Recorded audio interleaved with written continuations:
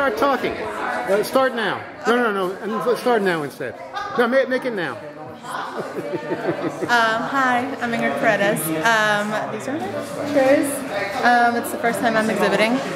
It's a series of 4 different weekends from Washington Heights and Inwood and my old neighborhood. Your old neighborhood.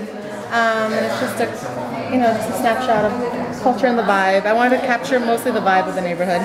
While it can be very calm and peaceful, you also feel the hustle and bustle every weekend, and I love it. I love my neighborhood. So it's what I felt most inspired by. I shoot in other neighborhoods, but I don't feel the same sort of when I shoot. So same sort of familiarity, the same sort of love. So, yeah. Where do you live in Washington Heights? I live on 188. I was born and raised there, and I'm back in the neighborhood, and it's awesome.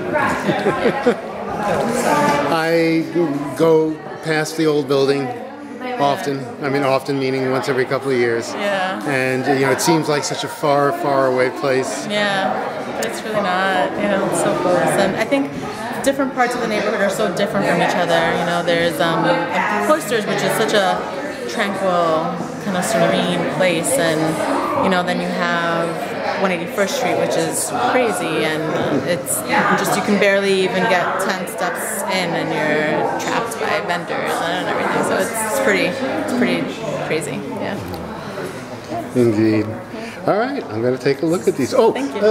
How much of this kind of work were you doing before the class? I wasn't shooting as often as I was. I think this class really helped me actually go out there and shoot and not be so afraid to just walk around with my camera. So I feel like that was my biggest takeaway from okay, class. Perfect. Yeah. That's a big part right there. Yeah, I mean, it's amazing how few good pictures you get if you don't shoot anything. Yeah, right? And it's also, I think also I paid a lot more attention. Before this I was always taking photos with flash. I don't use flash anymore. So that was another big takeaway. Yeah.